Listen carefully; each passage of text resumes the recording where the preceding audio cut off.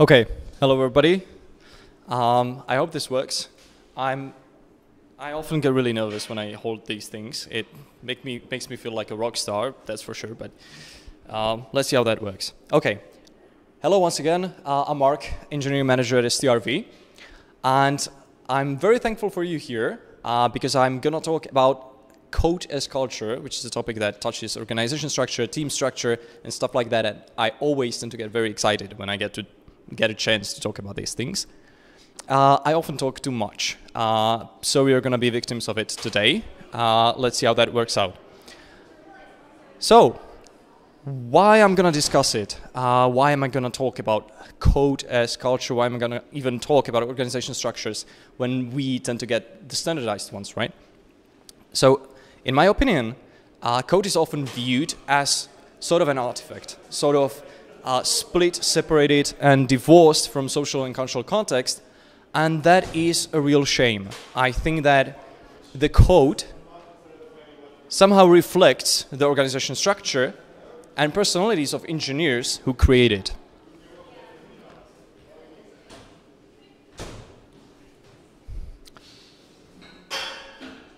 So engineers, in my opinion, are like artists. The technologies that they use, these are their color palettes, and the code is sort of their brush. And I believe that, you know, every artist sort of reflects himself in his painting. And I think that it's the same for engineers.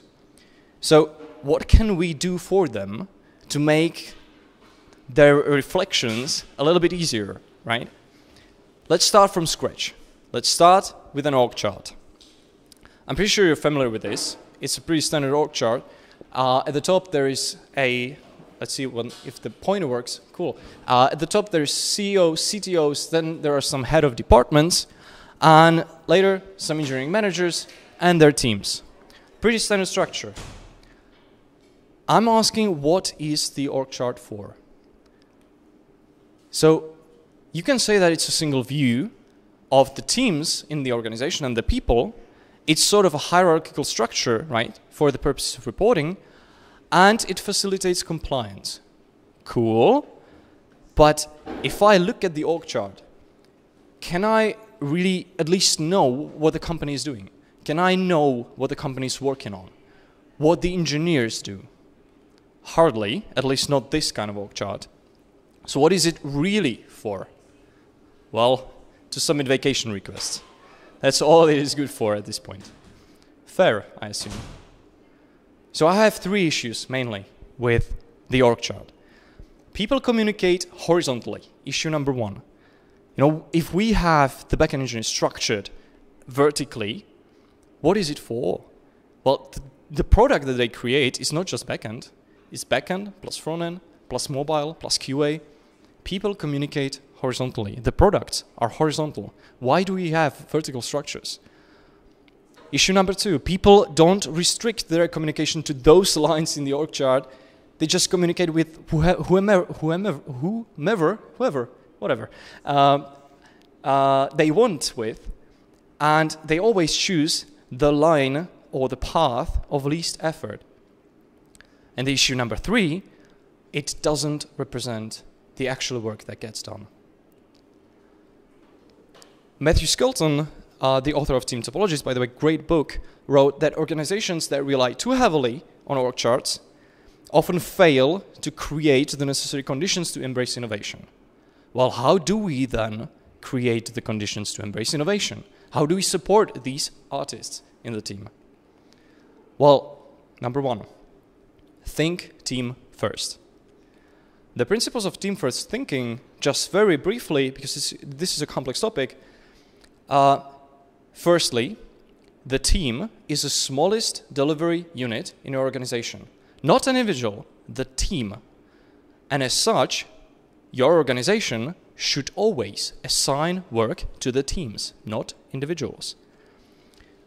Then focus on team dynamics. Instead of focusing on individual engineers in your team, build psychological safety, environmental trust, and optimize the performance of the team. You see, there has been a long-running research made by Google called Project Aristotle, And they actually found that neither skill, not a specific personality, matters to the performance of the team. What matters, effectively, are factors such as friendship, curiously enough. And the common denominator of success in those teams was equality in distribution of conversational and third thinking, meaning how much do I get to say in the team? How much other people respect me? Those were the performance factors. Not how much I know or how much this guy knows. Also, respect the size of the team, and there are some limits, we're gonna get to them, and respect the limits of individual mental capacity, known as the cognitive load. So the team size, how do we respect the team size? What does it even mean? Well, the limits are derived from evolutionary biology. There is a limit called Dunbar's number, and Mr. Dunbar, he described multiple limits based on the level of relationship and trust that we can build with people. According to this theory, one person can trust at most 15 people deeply, and of those 15 people, we can only have deep interpersonal relationship and trust with 5 of them. So there is this magic number, 7 to 9 people, that is considered to be the good standard of the size of the team. And if you talk to managers, they intuitively get it. You know, they tell you, I think that 10 people is optimal for me. Some tell you 15 is okay. Some extremists tell you, I can manage 20, that's fine. But intuitively, they oscillate around those 10 people. Fun fact, Amazon is known to limit the size of its team to the size that can be fed by 2 pizzas. Also good metrics, fine by me. So is there everything there is to it? Just think team first and we're gonna design a great organization structure? Well, let's see. So this is the structure that I presented earlier on the org chart. There is backend, frontend, DevOps, and QA in this organization, and we split it into 3 units. Simple enough. Those units can be anything from individuals to teams. Those units work on product A, B, and C. A 5 units, B 4 units, C also 4 units. There's also time zone separation, where those units below the line are in US East 1. Those are remotes. And these 8 units up there are in EU Central 1. So is organization design really that simple? We just followed the team first thinking. The units are small enough and they have separate products to work on, sort of. So is it really that simple? Well, let's see. I mentioned that people follow communication patterns. We're all humans. So what happens if we specifically trace those communication paths? Well, for EU Central 1, if we just connect the people that have to talk to each other because they are on the same project, just because they are on the same project, it can look like this. And we can already see that this poor guy is sort of starting to hit it, so this poor guy as well. And that's just one time zone. Let's add the second one, and it kind of gets creepy because those people are starting to swamp this backend guy. And this DevOps guy really doesn't know where his head is. But the thing is that we follow the path of the least effort. So what probably happens is that those communication paths in real life simply doesn't happen. Because what those engineers, those remotes in US East 1 can do instead is that they will talk to the DevOps and QA in their time zone. Notice, these are not even in their projects. They don't work on the same product, but why wouldn't I talk to this person? He's even more, if he's allocated only on 50%, he's got the time, right? What this poor guy can do on the right down there. Similarly, in the EU time zone, I can talk to these people, they don't have anything to work on. So new communication paths are created. And also, since the teams are structured vertically, these people that don't work on the same project either, but both are front-end engineers in the same team, they start to talk to each other again. And these communication patterns have sort of unexpected consequences. Let's talk about what consequences. Okay, I see people nodding and laughing. So who here heard of Conway's law? Cool, 20% of people, very good. So Conway's law states exactly this. Organizations are constrained to produce systems which are copies of the communication structure of those organizations. In other words, the communication structure gets cemented in the way these people develop the products. It was outlined in 1968. A lot has happened since then, containers, microservices, all of it, and it still matters. Because a product's architecture, according to this law, tends to mirror the structure of the organization. And if we want our organization to explore or adopt certain engineering patterns, we have to reshape the organization to remove those obstructions. Simple example. Now this is a little bit better, right? There are two horizontal teams, Team A, Team B. There's full stack developer, two full stack developers in each of them, and there is a database administrator that works on those two teams, and operation engineer as well. According to the Conway's law, what do you think would happen? Well, there will be probably one repository containing backend and frontend. There would be a shared database, because why not? Why wouldn't I just make my effort easier and create a shared database for those two products if I'm working on two of them, on both of them? And there will be shared infrastructure. That's the path of least effort. Do we want this kind of architecture? Maybe, but likely not. Now here, it gets even trickier. And what could happen here, this was a little bit tricky, but something like this can happen. So there will be shared or tightly coupled product A and product B on the backend side, on the front-end side. Probably there will also share infra, but in this, I should point here, right? Why didn't you tell me?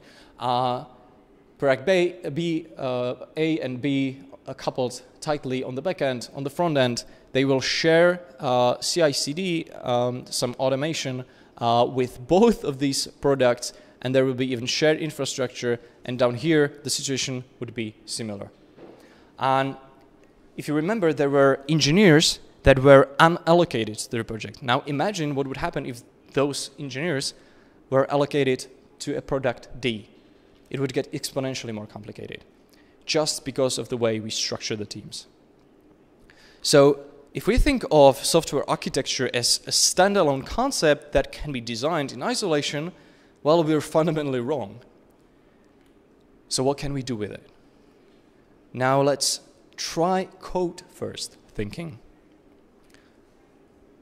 We can combine the principles of team-first thinking with the approach to software architecture itself. We can design teams that are specialized according to their responsibilities in the SDL cycle and the way they collaborate with others.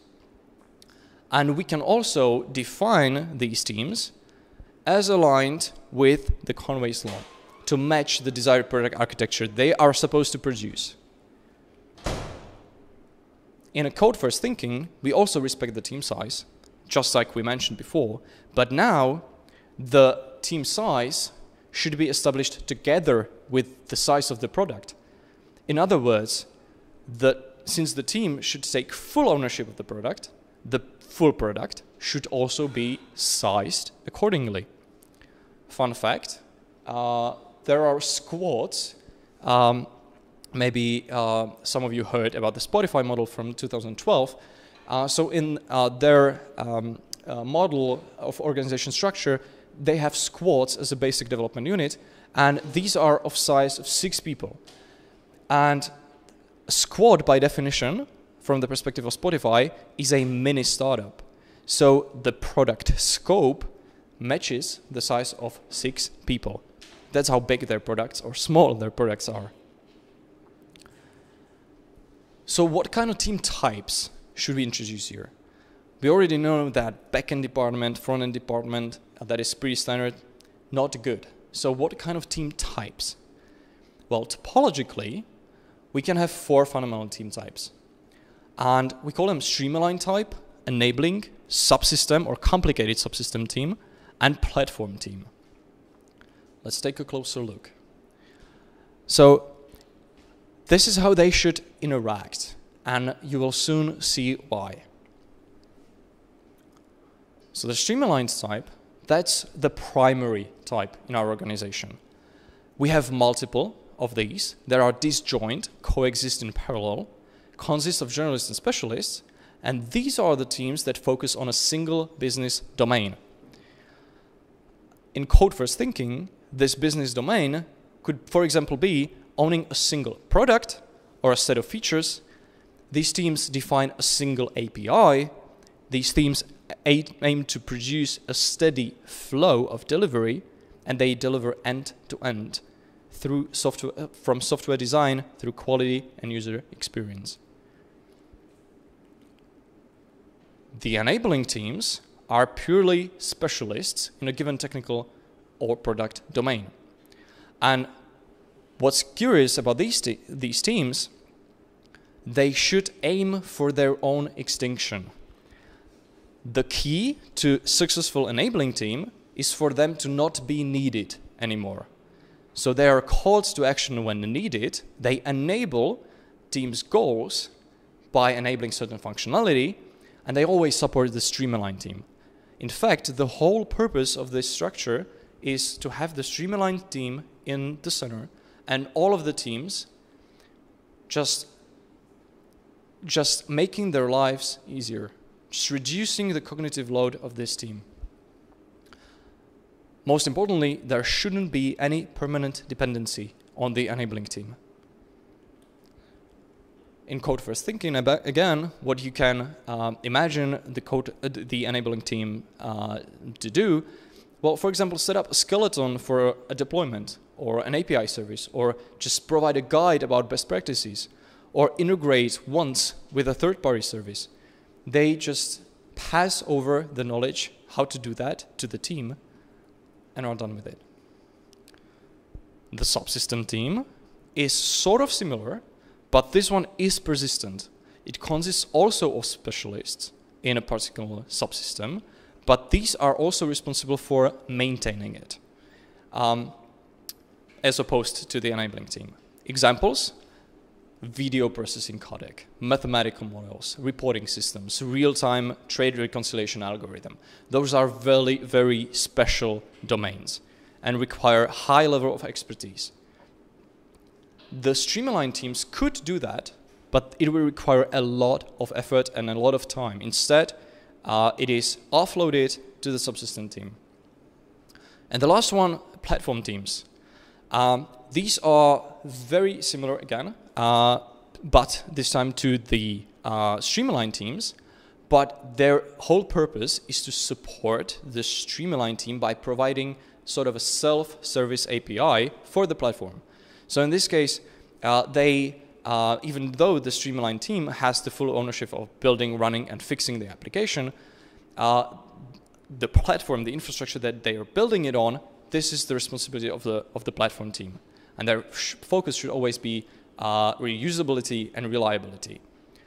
This can be, for example, platform as a service for the streamlined team, delivering networking capabilities, providing and maintaining certificates, as easy as possible for the streamlined team. Those platform teams are complicated, and there is it's called fractal topology, where the platform teams themselves can be sort of split into streamlined and subsystem and platform teams all over again. So this is it. And an example of tasks that are assigned to those teams, again, teams, not individuals. Platform team can maintain public infrastructure and provide an infrastructure as a code deployment template. The streamline team implements the business logic of the application. The enabling team once set up a skeleton for the deployment, and the complicated subsystem team designs and maintains a real-time reporting system. Those are examples of the tasks. Okay, now back to the org chart. This is a little bit of a different one, but similar. Made it a little bit easier for you. So we have backend, frontend, QA, data science, DevOps, this is the do, and Android and iOS. The product is, we should create a complex backend API that consists of user administration, three real-time recommendation engines, content management system, and payment system. We should have a distributed persistent storage. There will be AI models for the recommendation system, for the recommendation engine, some ETL pipeline, web-based admin, and mobile Android and iOS applications. There is estimated headcount of 25 engineers, split into 8 backend guys, 2 DevOps, 2 data science, 2 DevOps, 4 front-end engineers, 2 plus 2 mobiles, that is 2 iOS, 2 Android, and 5 QA. This is the estimated headcount. The task distribution. So backend, create API, data science, implement the predictive model, front-end, obvious, Android, iOS, obvious. DevOps, these poor guys have really a lot to do because they have to create the storage for the backend services, infrastructure, blah, blah, blah. A lot to do, and don't even get me started on the QA. So, what do you think the issues are? Well, the DevOps engineers are like this. This is fine. I can do that. And the resulting architecture, what do you think the architectural components will look like, given the organization structure that I just presented? So likely, there will be a shared infrastructure, because the DevOps guys are just, we just need to make it happen somehow, and that's it. Shared database, because the backend engineers are in a single team, it is likely that the one single team will create a shared database and a monolithic API here. Conway's law, remember. There will be data science pipeline, because there are just 2 data science engineers. That's not much for the whole project, so I would assume they will have a lot to do as well, especially given that they have to create the predictive algorithms and 3 recommendation systems to feed into this backend service. And likely, the DevOps guys won't really assist much, won't really be much of an assistance to the data science guys. So probably just one data science pipeline here. Since mobile department is also not split into Android and iOS, perhaps we could also, but this is a pure speculation, there could also be cross-platform mobile application. So, if this was your desired architecture, fine. Okay. But what if it was supposed to look like this instead? Meaning, separate infrastructures, single-purpose database, specialized microservices, gateway, 3 recommendations models built on 3 different pipelines, a data store that is separated for the data science input, and 2 separate mobile applications. What if I told you that this is what it should look like? Well, perhaps we, based on these expectations, can design the teams to produce this desired architecture. And we do that by calling an Uno reverse and apply what's called a reverse Conway's maneuver. I know it sounds like a masterful military strategy of moving some warship 180 degrees per second. Luckily, it's not that complicated, because all it says is, instead of thinking teams first and architecture second, think architecture first and teams second. If that reminds you of code first thinking that I presented, good, because that's exactly that. So step 1, identify the streamlined teams. These are the products that we have to build, literally. Real-time recommendations, payments, CMS, user administration, Android app, iOS app, web app. Streamlined teams, the business domains. Identify the complicated subsystem team, the predictive modeling, definitely. And it will be connected to the real-time recommendations because they have to work in close collaboration, but it is a part of a complicated subsystem team. Now, identify the enabling team. Well, DevOps. We have to somehow make lives for the DevOps team easier, and we can do that by turning them into an enabling team whose purpose is basically to just hand over the knowledge that they have, and we can do that.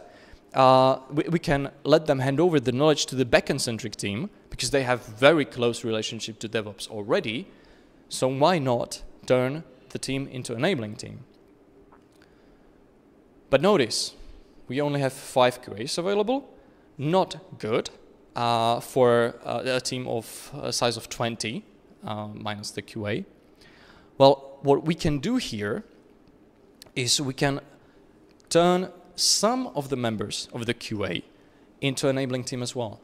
Because what we need is the QAs to be permanent members of Android, iOS, and web, where they have to provide day-to-day basis feedback by testing their applications, but not necessarily to the backend-centric part.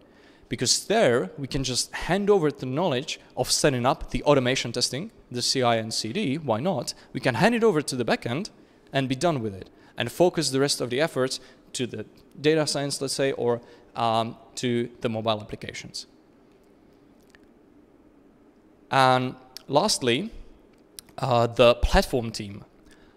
In this case, this is tricky, but it's probably going to be identical with the DevOps enabling team, or it can also be the data science engineers building the data pipelines. So I'm just going to put it here, knowing that I'm not really sure what the platform team would be here, but probably would have a significant overlap with the enabling team. Okay, so what to do with the org chart now? Let's not do anything with it. It's still reasonable to keep it at this point for the compliance purposes, aka the vacations requests and reporting. And continuing this further would require transformational change. So it falls into the scope of change management. You don't want to get me started on that. That's a difficult topic. But since we already have this, we can, at least with high level of anticipation, expect that we will be much closer to the architecture itself. And then it's up to the competence of the management to see whether they can actually support this kind of architecture or not, organizational architecture, and whether they need transformational change, aka change management, to completely restructure the organization. But this is the first step. So recap. Code, let's not just look at the code as a technical artifact, because it does reflect organizational structure. Let's just don't rely on the org charts. Instead, leave the distribution and control of work to the teams and think in teams first manner. Form a good team by establishing psychological safety and focus here on encouraging a culture of dependability and mutual respect. Optimize for the team size, optimize for the cognitive load. Respect Conway's law because it tells us how organizations produce code. And when designing organization structure, just think team first and code first. In a code-first organizational design, teams define a team as API. That's the topic that I didn't touch, but it's a contract for communication. Those teams are split according to the team's API that provide. They are called streamlined, enabling subsystem and platform, the streamlined, focused completely on the business logic, enabling, they aim for extinction, complicated subsystem, team of specialized experts, platform team. They should always aim to maximize collaboration, and you can design those teams by going backwards, by applying the reverse Conway's maneuver and proceeding from the desired software architecture to the organization structure. And just know that like code, no organization structure is perfect. Just make sure that it doesn't get in the way of the culture you want to build. With that, thank you so much. I hope that this at least gives you the idea of what you can do with your organization. It's a complex topic. It's complicated to force these changes, but perhaps you can do that with your organization as well. Thank you. And here's a place for your questions.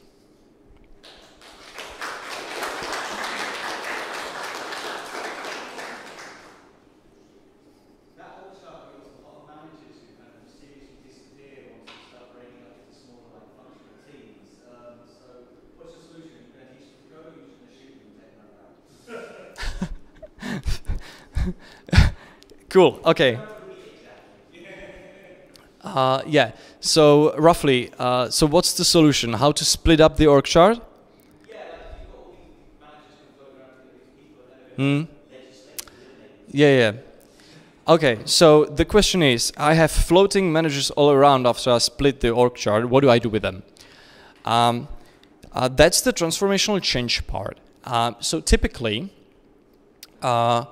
splitting, it's kind of funny, but when I sort of went through a transformational change of an organization, when you split into smaller teams, typically smaller because the departments are 30 people, 40 people, and you split it into much smaller teams, it's going to present some management overhead.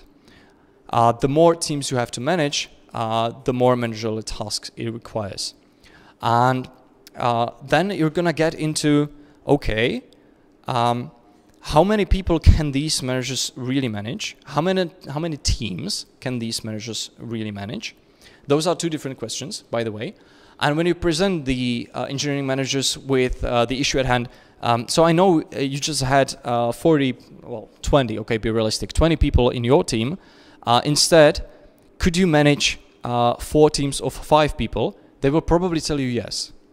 So as long as you are able to sort of fit into this amount of people that they are accustomed to, it's not that big of a change for them, if you know what I mean. So that's one thing. Then what typically happens is that you have to add, unfortunately, you have to add one layer on top of it. You no longer have just engineering managers that synchronize all these teams. You're probably going to have team leads. And that's a wonderful opportunity to identify talented individuals that can lead those teams. Ideally, within the engineers. You don't want to introduce another management layer. You want to introduce sort of a leadership structure within the team. So ideally, you want the teams to be self-organized, but still identify the individuals that can help the self-organization. So that's sort of another thing. And we can move on, but hopefully that at least tells you a little bit of it.